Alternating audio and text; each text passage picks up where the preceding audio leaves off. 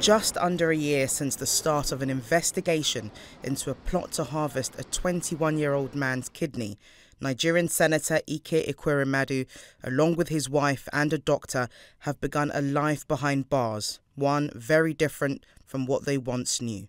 Modern slavery is present throughout our communities in many different formats, be it labour exploitation, the exploitation of women in sex work, domestic servitude and the criminal exploitation of people.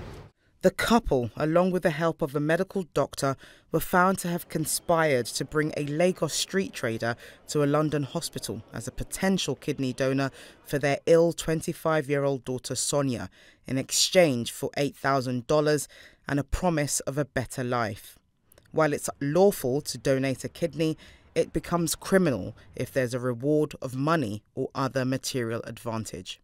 In this case, the people that were convicted exerted their political influence and power and control over a young man who was vulnerable by his economic circumstances, who was trafficked to the UK without any knowledge of what he was doing here. It is said to be the first such case to be heard under the modern-day slavery law. During a televised sentence hearing, Mr. Justice Johnson recognised Ike Ekweremadu's fall from grace.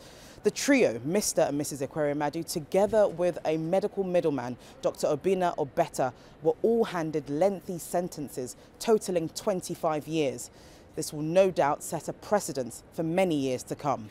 After taking account of the aggravating and mitigating factors in your case, I impose a sentence of 9 years and 8 months imprisonment, subject to allowing for the time which you have spent remanded in custody. You will serve 2/3 of the sentence in custody and will be on licence thereafter for the rest of the sentence. As the verdict was read out, reactions were mixed. The Ekweremadu son appeared distraught at the news, while others from the Nigerian diaspora described the ruling as justice for the Nigerian masses. Most Nigerians are not in support of this heinous act. We're grateful that a UK court was able to find a criminal guilty of the offence of organ trafficking.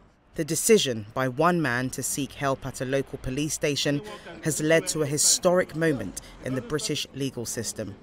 Lape Olarinoye, TRT World, London.